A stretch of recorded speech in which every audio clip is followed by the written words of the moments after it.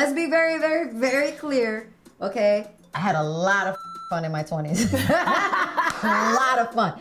I was on a hit TV show. Yes. I was doing my damn thing. I had a lot of fun in my 20s for many years. With them legs and them toes out. My 30s, I was more selective with what I was happening, and I'm very selective going forward. And it's so funny because we...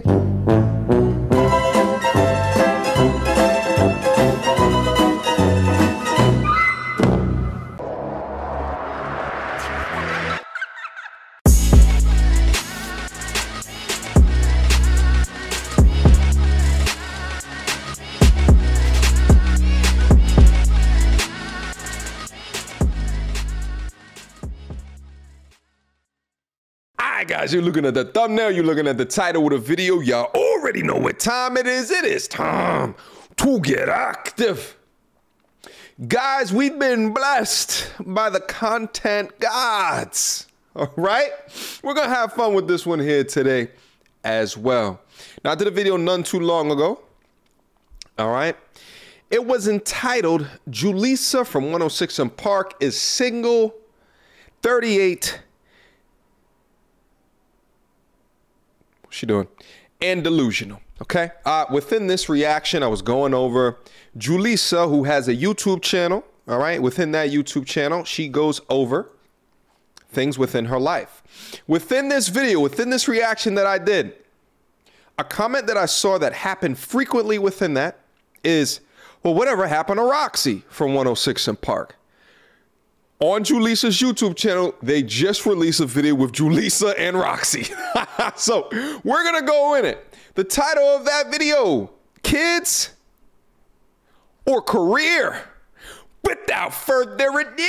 We are both 30 plus on the, heavy on the plus. Well, I made my 40 already, so I'm fine with it. Really? I'm okay with saying my age. Because I don't look my age, and I think it's definitely a mentality thing. Wow. Although biologically inside, my ovaries ain't, you know, they like, yo, 40. Right. But, you know, I don't care. She about don't it look 40. It's really just a mindset, like the number of... And you just turned 40. I just turned 40, so it's like not a really big deal. Did you have anxiety?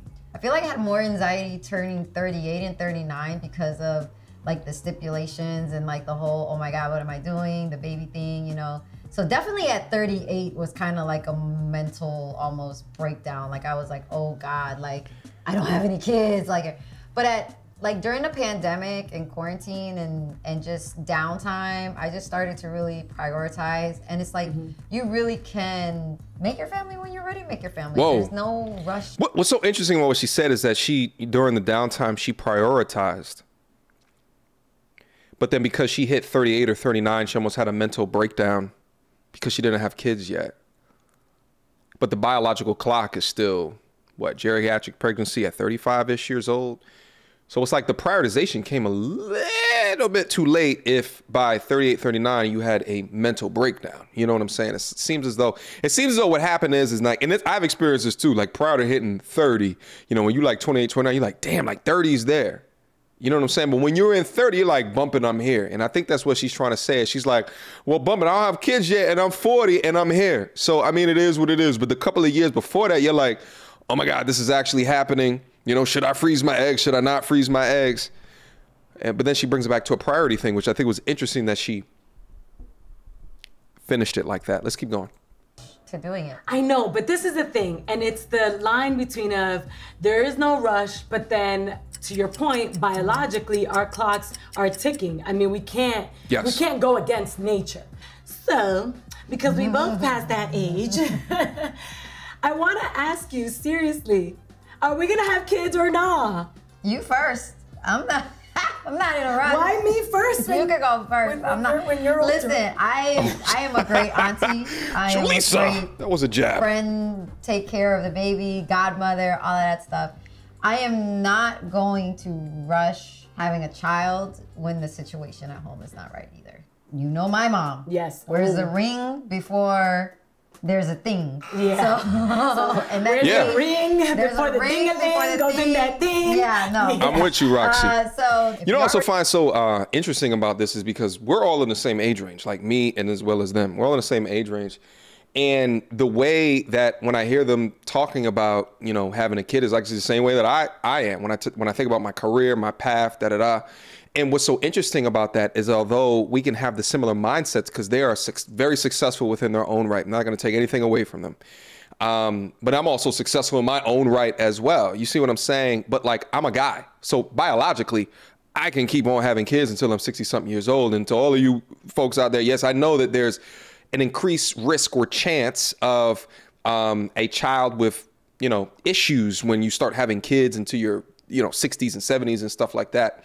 I don't want to have kids that late in life, but what I'm saying is that although we can have the same mindset, our biology enables something different. Already in your 30s, your mid 30s, your early 30s, if you do want to eventually have children, do look into the investment of freezing your eggs. I should have done it way earlier. I'm in the process of doing that. Are you currently yeah. doing that? Well, I've started the process, okay. yeah, of doing it. I feel like I want to do that. It's definitely something that is very, very realistic and that women should really, really do. It's so funny because I went and filled in at E one day and Kim Whitley, the comedian Kim Whitley was there and we just had a little sit down and she was like, Rocsi, the best advice I'll ever give you as a woman in this industry, she's like, freeze your eggs, honey. And do it for you, don't do it for somebody else. Don't do it, not about him or whatever. It might not even be him that you're with, you know, that you decide to have children with. It might just be you on your own wanting to have a child. Right. But freeze your eggs and do it for you. So I always said by the time I turn 40, if I haven't done it yet, I gotta do it. So I'm doing it. Yeah, I haven't done it yet. I am heavily thinking about it and you're just reconfirming that. Yeah.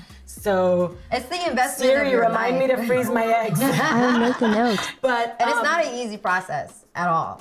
Yeah, it involves a lot of shit. You having to shoot your, I mean, women, we handle so much. Like I saw a video on Instagram of a woman carrying her 3 triplets, all of them up the stairs, 2 carriages here, 1 here, and just, you know, we're super sounds like she needs a man. At the end of the day, women do so much, but the process of having to freeze your eggs and do the egg retrieval and taking the shots and this, it's not comfy. To your point. So if I was there, here's one of the questions that I would ask is it worth it? I mean, you self-admittedly say that you were having a mental breakdown as you almost hit your 40s, but like, I would ask, is the path that you led up to this point and the money that you've accumulated, is it worth the mental breakdowns that you've self-admittedly had versus not going the path of being so career-oriented? And here's the thing is that many modern women today have been convinced that they can do both. The thing is that your career will get into the way, and you can see it right here. Like, I'm sure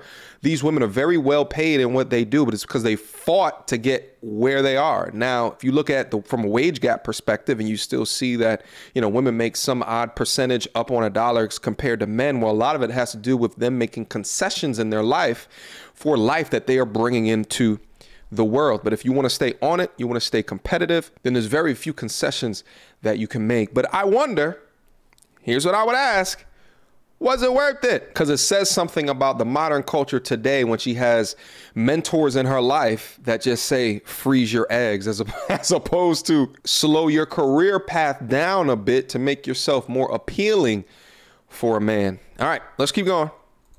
Point, we are super women. We have so much to think about. And then on top of that, the career question is also part of this.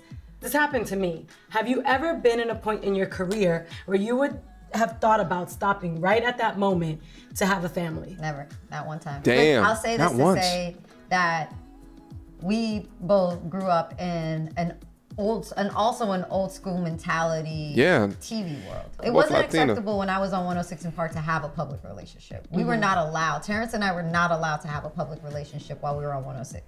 You know, with that being that mindset that was drilled into me of always being available, of always seemingly being single, nobody ever really knew my relationship status to this day. Because you always want to be either wannabe, likable, or something like that. Yeah, the girls gotta like you, and the guys gotta want to get with you. That's like exactly the rule. Yes. You gotta be single. You can't want to. Has to be elusive. They can't really know. They can't know. Like let's be very clear. I'm 40 years old, so damn it, if I want to have a baby now, there is no producer, there is no director, there is no nobody in my life that can tell me at this point right now is not a good time. Kiss my Hollywood. Like I choose to do what I want to do. I've already sacrificed so much of my personal life for this industry that whatever I want to choose to do now, I have worked very hard and tirelessly, and I can do whatever I want now. And most of the times, the people that are telling you that you shouldn't have a child, or you shouldn't get pregnant, or it's going to ruin your career are men. They say that because they don't want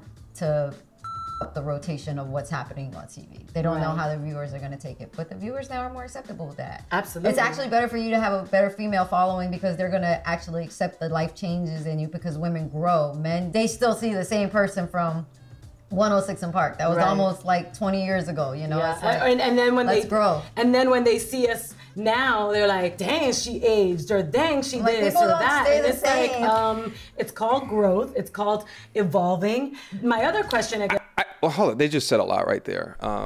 So what it is that people don't see you for a long time, and then they see you again, and they're like, oh shit, she's still around. Oh, she got like a little bit older and stuff like that, right? Like, yeah, everyone ages. Everyone gets a little bit older, you know? I think it's just something you got to deal with from a media perspective. I thought it was an interesting comment around men say this. And I think like when she says this, and I'm putting it in the context of the industry that they work in, and maybe they're just saying that men at the top are the ones that are telling them, not like relationships or something like that. But whatever, it's her experience. I really got nothing to say about that. But what I found interesting is that she said she essentially put her time into the gym and bumped the industry. She can now have a kid whenever she wants. So then my response to that is, well, then have one. But what's missing out that and is the man component. So I find so interesting within this discussion as they talk about, you know, having kids versus a career, but they're also not diving into kind of the man portion of that, because you need a man to go in order to be able to do that, unless she's thinking about going surrogate, you know, and just having a kids. And like, honestly, and I see this actually happen with modern women, modern, very successful, high income women, right? They go get a surrogate, or they go get a dude with okay genetics and then just pop one out real quick, and don't even ask the guy for child support, and they just want to raise the child on their own. I've actually also seen older successful women, 6-figure plus women, just adopt, right, as well, right? So like I see kind of all of that as well. And so much as, you know, it's a free country. As long as the laws allow it, you know, let them do whatever it is that they want to do. But then I think back to the statistics of single parent households, right? It doesn't mean that you're a single parent, you can't raise a successful child, but the numbers would show that that child would be more successful, if not a greater chance of being successful, if there's two parents as opposed to one, especially one that is a career person, and that child's going from daycare to babysitter and what have you. All right, let's keep going. I guess you would be if you would have a child on your own. If there isn't that ring on the finger, the traditional sense of mom and dad it's gonna be interesting. saying, okay, I've thought of it. How are you gonna raise this child on your own? I grew up in a single parent household. I saw my mom raise 3 kids on her own. I just know how challenging and difficult that is. Big true. Just one person. Have you seen that show Made? Yeah. Oh my gosh. Yeah. So you see, do I see a lot of women do it? Yes. I must really want that little snotty-nosed kid in my house, you know, trying on my clothes or wearing my shoes if it's a girl, or if it's a boy dragging mud all over my house. I must really want that experience in order to go there and do that. But solo. Yeah, but I really wouldn't want to do it solo. How are we gonna do it if we can't do it, Julie. As much as I love you, we physically can't do it. Well, you or know it can't happen, okay? We can take maybe you weekends. Wouldn't mind watching that. No, it's like a dog. Let's get another dog. No. If I'm 30 years old and I finally paid off my student loans, I got that dream job. Now I have the societal pressures of I have the dream job. So how long am I going to sustain this dream job until, you know, that fertility clock starts ticking? It's societal pressure that you're putting on yourself. You don't have to follow what society thinks at the end of the day. Janet Jackson did have a kid, what, at 50? Exactly. You don't have to follow what society says, but you got to follow what your biology says. Yes, Janet Jackson had a kid at 50. Also, most women don't have Janet Jackson money to afford whatever she's pumping into her body to allow her body to do that, or whatever she's pumping into her frozen huevos in order to allow her to be able to do that. You understand? So it's like, I get it. But what I hear here is modern women that have reached a certain stage of career path and just say, well, I'm here right now, so bump it. And y'all ladies that are growing up, y'all need to worry about all that shit, because look at me. I'm successful and I'm here. But you said earlier that you had a mental breakdown. Let's be very clear, okay? I had a lot of fun in my 20s. lot of fun. I was on a hit TV show. Yes. I was doing my damn thing. I had a lot of fun in my 20s for many years. With them legs and them toes out. My 30s, I was more selective with what I was happening, and I'm very selective going forward. And it's so funny because we posed this question on E. The question still remains. What are we going to do? Mine are freezing. You better go get congelados. You better go get your freezer. Congelados huevos. You're trying to have a social media baby that only lasts up until 3 because once they're like 4. Listen. Here's the thing, okay, ladies. All right. What do we do? Let me answer what you do. Okay. A, you stop being delusional. Okay. B, lower your standards, lower your expectations. Open up your options, okay? Your career path doesn't determine what type of man that you can get. Men don't care about that. We're not biologically wired to care. So then dig down deep and say, okay, hasn't worked for me so far. What are the key things that I need to change within myself to get a man that I want? What does that man want? And what can I provide to that man? Okay? You guys are beautiful women. Beautiful. Still beautiful. You still got a lot of things that's still rocking for you. And truth be told, many dudes just need their beauty. You know, I'm trying to get the dudes over here to raise their standards and expectations to a degree. But you're pretty much good right there, you know, for most men on this goddamn planet. Okay? That's what you got to do. You do those couple of things and dig down deep. Make some changes in what you find important about yourself because the dudes are probably not going to find it as important as you. Find out what the dudes that you want, what's important to them, and then optimize your life based off of those things. All right? It's as simple as that, but I find so many modern women today get in these echo chambers just like this one. You know, and shout out to them. I actually really enjoyed this conversation, all right? But they get in and they just start talking about it, but they're not getting down to the root of the problem. They're not getting down to they're focused on the leaves. They're focused on the leaves. Get down to the root. And truly, solution. Questions, comments, concerns? God already know what to do. Mediocre Tourism Reviews at gmail.com. You know, I wonder to a degree, do they see these reactions? But who knows? Who knows? Fun conversation, though. I appreciate going over shit like this as opposed to the normal hood booger shit that I normally go over. All right? Until next time, YouTube.